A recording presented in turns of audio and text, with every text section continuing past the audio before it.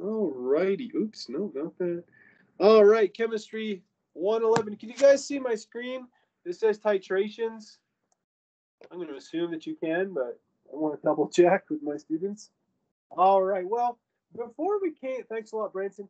Before we came online this evening in this class, and before I started recording this video, my students and I were having just a little discussion. I was doing most of the talking, but anyhow, I said, what's the purpose of a titration, right? And that's what we want to understand before we start looking at the math involved in titrations.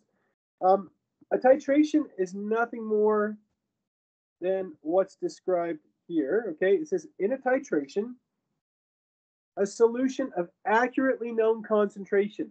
This is usually something that you make or something you would buy, okay? So you actually know the concentration in the number of moles per liter, and you add it gradually to a solution of what?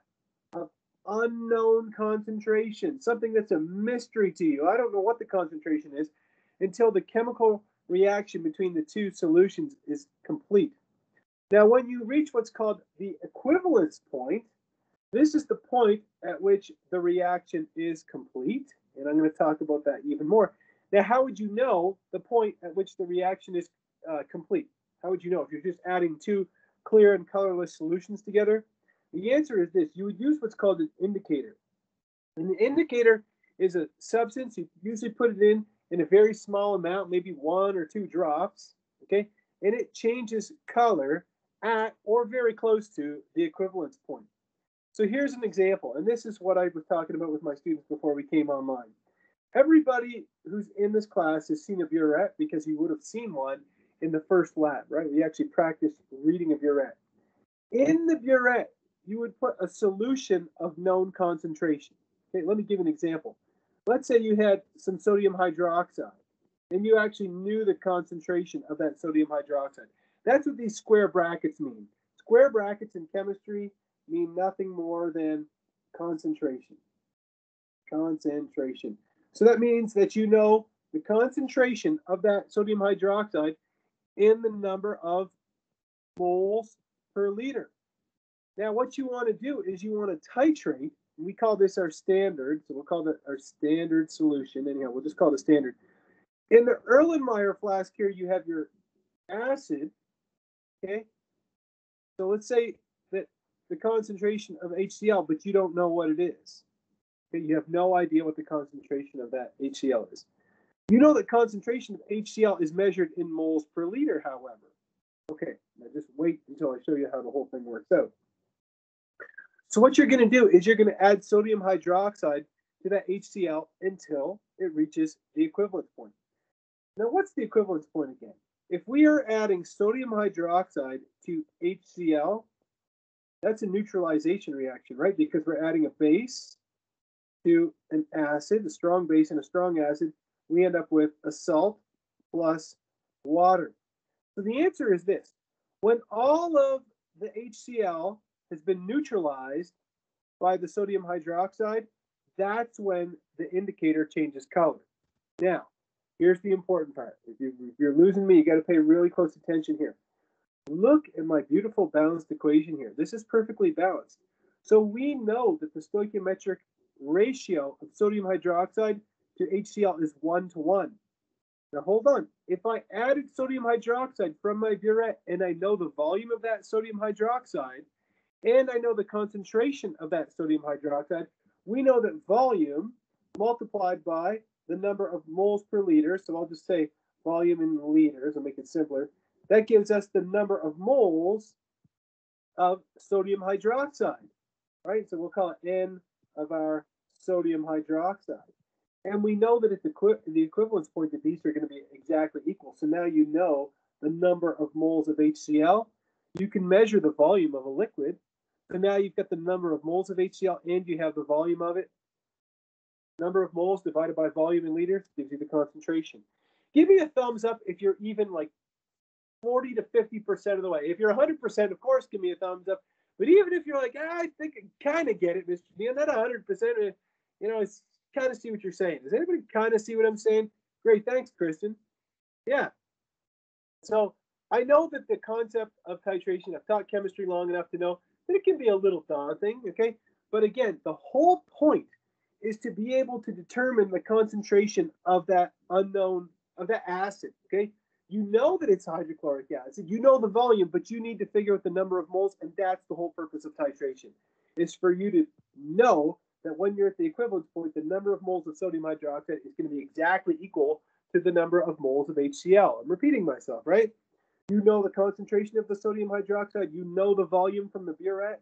Bada boom, bada bing. There's everything laid out for you. Okay, that's the best I can do for now. Let's move on and take a look at this here. It says titrations can be used in the analysis of an acid-base reaction. Here's another example. Besides using HCl and sodium hydroxide, we could use sulfuric acid and sodium hydroxide. The important thing, my friends, is that you have a balanced equation, right? Here you have a beautiful, balanced, okay, perfectly balanced equation. Now, during the last lecture, we spoke about redox, which was oxidation reduction reactions. You can use titrations for a redox reaction, so to determine the concentration of something in a redox reaction. I don't think we look at redox unless the only time, okay, so there is a problem with the redox reaction. Hear ye, hear ye. The only time in this class that you're going to look at a redox reaction titration, because I'm sure that many of you are looking at this equation and being like, Dub, what is that? What is that balanced beast? Okay. The only time I would ask you a titration problem with a redox reaction, I would give you a balanced equation. Okay, I would give you that equation because learning how to balance redox equations is something that you learn in chemistry 112. Okay, that's something in general chemistry too. Learning how to balance acid-base reactions, that's something that we do in our class. Okay, this is a Chem 111 topic. Okay, balancing those equations. However, balancing these is Chem 112. So again, I can ask you a question based on a redox, but I would give you the balanced equation.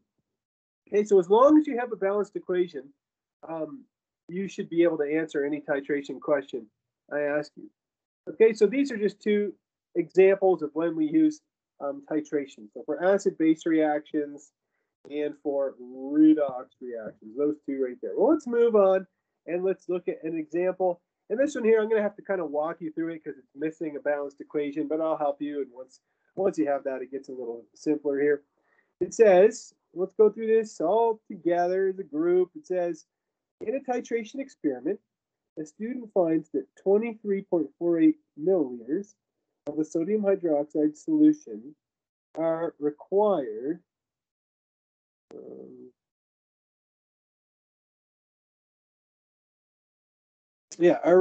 to neutralize 0.5468 grams of KHP.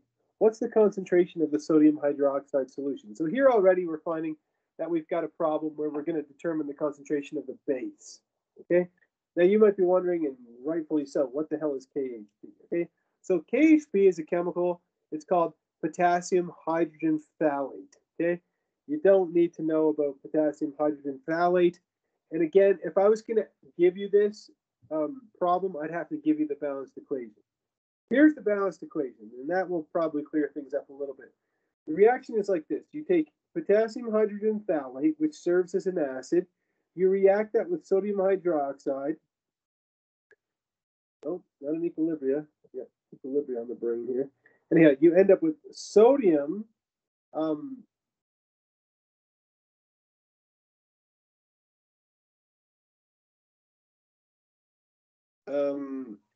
sorry. You end up with sodium KHP. Okay. Or we'll call it sodium KP because we have this hydrogen here. And then we're going to donate that to the hydroxide and we end up with water. Again, if I was to ask you this question on an exam, I would have given you this formula, or sorry, this equation, because you've never studied KHP. Okay, but you can see that this is a perfectly balanced equation. Okay, so this is what I would give you, and I would ask you to solve the problem from here. We have a beautiful balanced equation, and you can see that the stoichiometric ratio is 1 mole of KHP per 1 mole of sodium hydroxide gives you 1 mole of this plus water. So everything is 1 to 1 to 1 to 1 in our balanced equation. So we know that when we're at our equivalence point, the number of moles of KHP and sodium hydroxide are going to be equivalent. Now, another thing that you would need is you would need the molar mass of KHP. So I'll give you that too. The molar mass of KHP is 204.2 grams per mole. Okay, so that again is everything you would need to solve this problem. So let's start with some dimensional analysis here. We're starting it with 0.5468 grams of our KHP. If we want to figure out the number of moles of KHP, we have to have some kind of conversion factor that has grams of KHP in the denominator and moles of KHP in the numerator. I will use the molar mass for that, right? I know I have 204.2 grams for KHP for every 1 mole of KHP. If I was to stop right here, all I would end up with is the number of moles of KHP, but we're trying to figure out the concentration of the sodium hydroxide solution.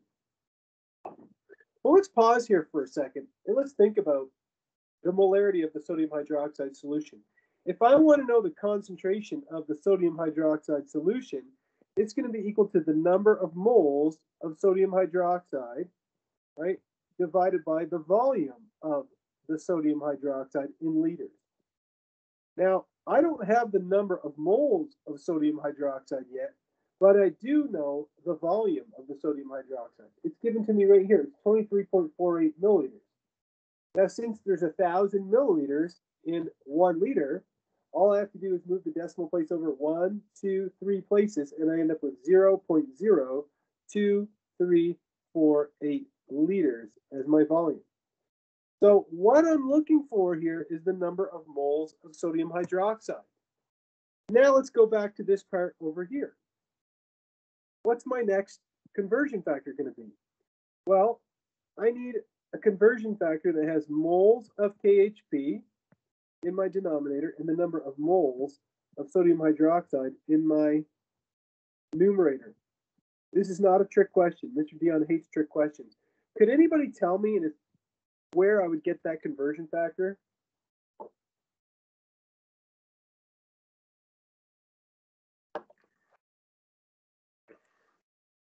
Could anybody tell me where I might go to get it? Thanks, Anthony. Absolutely. Yes, Brandon, perfect. I'm going to go over to my balanced equation because I know for every 1 mole of KHP, I have 1 mole of sodium hydroxide, right? It's perfectly balanced.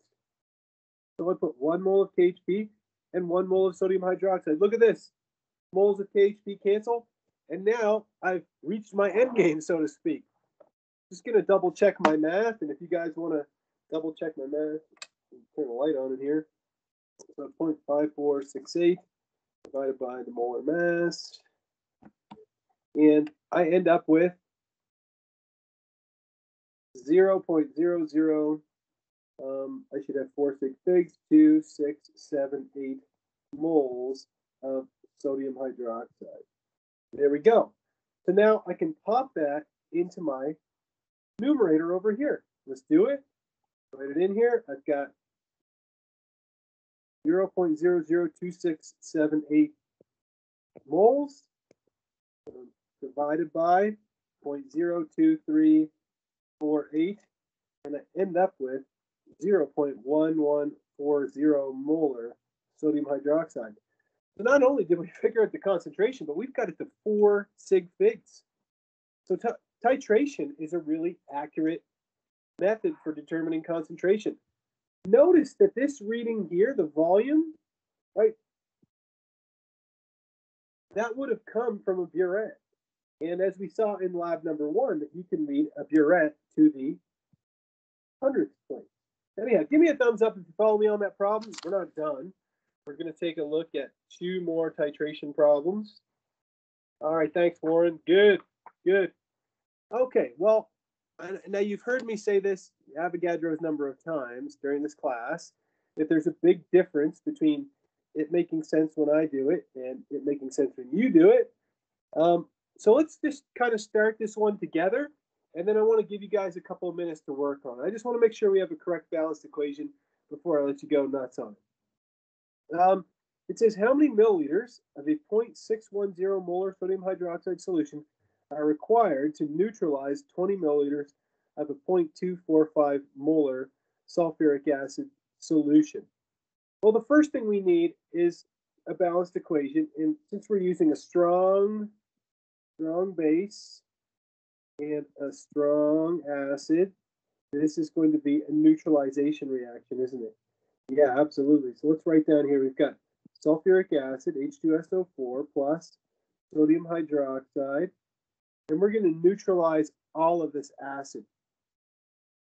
Okay, so if we neutralize that acid completely, we're going to need 2 moles of base because it's got 2 acidic protons, and then we're going to end up with sodium sulfate, Na2SO4, plus 2 moles of water, like that, right? We have our salt plus water, not table salt, but we have a salt plus water. So here's our balanced equation.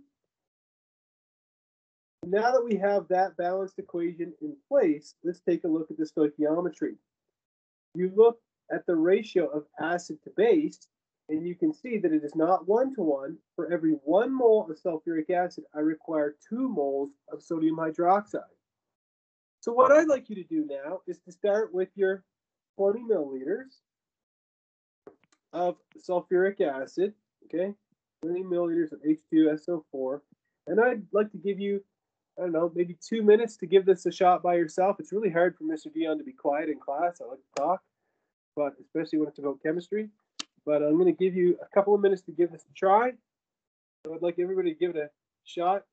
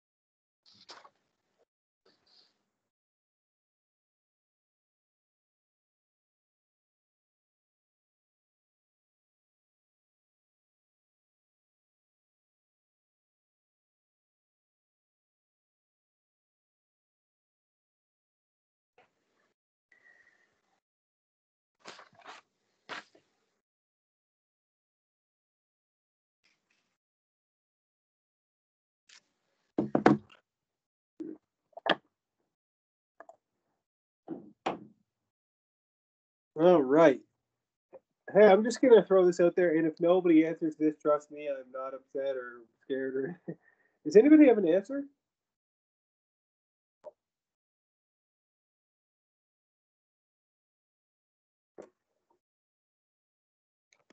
If not, that's totally cool. Nobody has an answer. Okay. All right. Well, let's go for it. Yeah. Okay. Somebody threw up an answer. We'll have to double check it. But let's take a look here. Okay. I started with 20 milliliters of sulfuric acid just because I'm going to run in a room on my screen. I'm going to change that to the number of liters. So I'll do that up here. So if I have 20 milliliters, and I know that you guys can all do this faster than I can. You have 1,000 milliliters in a liter. So that gives you 0.0200 liters. So let's start with that. So we have 0.0200 liters of sulfuric acid. We know the concentration of our sulfuric acid is 0.245 moles of sulfuric acid for every 1 liter of sulfuric acid. Again, if I was to stop here, I would just have the number of moles of sulfuric acid. But we know that for every 1 mole of sulfuric acid that we have, we need to use 2 moles of sodium hydroxide, right? Okay. Well, if we were to stop here, okay, we would have the number of moles of sodium hydroxide. Now, if we have the number of moles of sodium hydroxide and we have the molarity, which again is moles per liter, all we'd have to do is take the number of moles of sodium hydroxide divided by moles per liter, and we'd end up with the number of liters. That's totally reasonable. If you want to stop here and do it that way, you can totally do it that way, and there's nothing wrong with it. In fact, I probably do it that way some of the time. But if you just want to complete the whole thing with dimensional analysis, you could use this. You could say, okay, well, I have 2 moles of sodium. So at this point, I have the number of moles of sodium hydroxide, and I know that I have 0.610 moles of sodium hydroxide in 1 liter of sodium hydroxide. And look what we did now, just by adding that conversion factor, we end up with the number of liters of sodium hydroxide. They're asking us for the number of milliliters, and so we'll put, so we'll have in 1 liter, we have 1,000 milliliters, and so liters cancel, and we're left over with milliliters of sodium hydroxide. And when you punch that in your calculator, you end up with 16.1 milliliters of sodium hydroxide. Give me a thumbs up if you follow me on that one. This would be a very, very classic, typical kind of question that you would see on an exam in this class. Totally normal. Also, if you've ever looked at an ACS study guide, this would be a very typical type of question that they would have in there. Okay. All right. Well, let's practice the exercise one more time. We got lots of time tonight, so let's practice the exercise of titration one more time. Again, I repeat, okay? Listen to me very carefully. Mr. Dion is never, not in this class anyway, going to ask you to balance this type of an equation. Okay, this is a redox equation, and actually, balancing redox equations is not trivial, okay? There's a whole technique to it, and it would actually probably take me 45 minutes or a half an hour to explain it to you, okay? That's something that's given in Chemistry 112. However, in Chemistry 111, we would give you this equation, and we would expect you to be able to solve a titration problem with the balanced equation. All right, so with all that disclaimer in mind, again, same vein, same type of problem, just a different balanced equation. It says you've got 16.42 milliliters of a 0.1327 molar potassium permanganate solution, and you need that to oxidize 25.00 milliliters of iron 2 sulfate in an acidic medium. What is the concentration of iron 2 sulfate in molarity? The net ionic equation is this. So notice this is a net ionic equation, because if you're really astute, you're probably wondering, where's the potassium, Mr. Dion? Where's the sulfate, Mr. Dion? Where did that go? Well, those are gone, right? Because those are spectator ions. They're not even in there. So when you see MnO4 minus, that comes from the potassium permanganate. Look, KMnO4 is K plus and MnO4 minus. How did I know that? Because I memorized the permanganate ion, and obviously I know the potassium ion. So this actually represents the KMnO4. FeSO4, right, is iron 2 sulfate, Fe2 plus. How do you know it's Fe2 plus, Mr. Dion? Because I know that sulfate is 2 minus, right? So that means that this Fe2 plus here, that represents my FeSO4, my iron 2 sulfate. Okay, so again, those two players are represented by these ions here. And I'm repeating myself, but if you're, where the heck did this go? Where did the sulfate go? It's a spectator ion, and the potassium is a spectator ion. Okay, so now we've got all that worked out. I gave myself a little more room to solve the problem here because I always end up running out of space. Let's start with what we know. You know what? Let's back up. Let's make it even simpler. We're trying to figure out the concentration of iron 2 sulfate. That's the whole point. Okay? That's all we're looking for. We know that it's number of moles, okay, divided by the volume in liters. Got the volume of the iron 2 sulfate.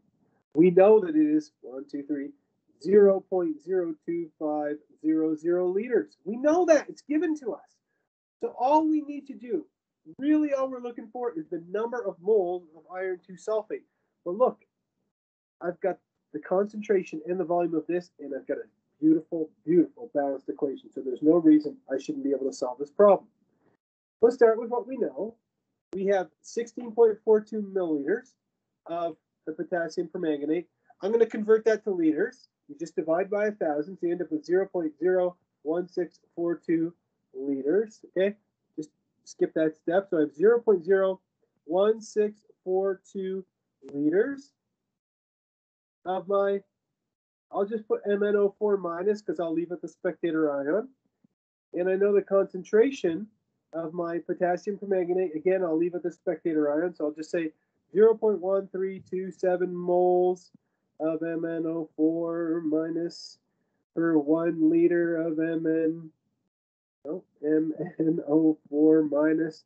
Look, if we stopped here, all we'd have is the number of moles of MnO4 minus. Where am I going to go to get a conversion factor that has moles of permanganate and moles of iron 2+? Not a trick question. Where would I go to find a conversion factor? Somebody tell me one more time, just in case anybody's confused. Thanks, Davey. The net ionic equation, exactly, the balanced equation, 100%. You're both correct. And you see that the stoichiometric ratio is 5:1, right? For every 1 mole of permanganate, I end up using up 5 moles of iron. So look, if we stop here, look at this. Moles of permanganate cancel, and what have we got? Moles of iron 2+, that's all we want anyway. Because we know that the number of moles of iron 2+ is going to be equal to the number of moles of iron sulfate, because the spectator ion's just left out. Here we go. I'm going to double check my math, and you guys can double check me too. I think it was this class that the other night I said, am I the only person that punches things incorrectly to a calculator? I do it all the time. Anyhow, I have 0.01089 moles of Fe2+. If there's anybody out here who doesn't, or on here who doesn't follow me on this, look, if you have FeS iron 2 sulfate, right, and it's in solution, it's going to break apart into Fe2+ and SO4 2-. I should put AQ there. So, right, that's why I can say that the number of moles of Fe2+ is equal to the number of moles of iron sulfate. Well, let's copy this part here. Let's see, copy, paste it down here, and now we can wrap up our full problem. We've got 0.01089 moles of iron 2 sulfate and 0.02500 liters of iron 2 sulfate.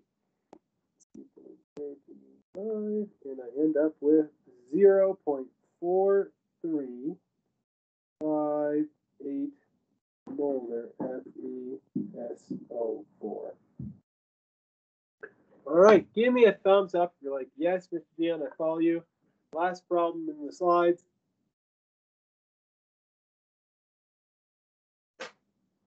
All right, thanks, Anthony. Fantastic. All right. Now, look, if you're still struggling with the concept of titration, if you're like, you know, I'm part of the way there, Mr. Dion, I understand part of it. How would you master this? The best way is through practice. Okay, go into the book, look at the list of practice problems that I've picked out from the book. I guarantee you I picked some that deal with titration. It's such an important topic in chemistry. Even if you're the kind of student who, and I always have 1 or 2 people in every class who like to just Google everything and look up YouTube videos on professionally produced YouTube videos, by all means, go ahead and do that, because I guarantee you that if you go on YouTube, or if you do a Google search of titration, you are going to find hundreds of videos that deal with titration. And that's, again, if you're still struggling with the topic and you're not quite sure about it, okay? Because I can guarantee you that it's going to come up on your next quiz, and I can guarantee you it's going to come up on the final exam. It's such an important topic in general chemistry. All right, well, that finishes chapter 4. Go back to my teams.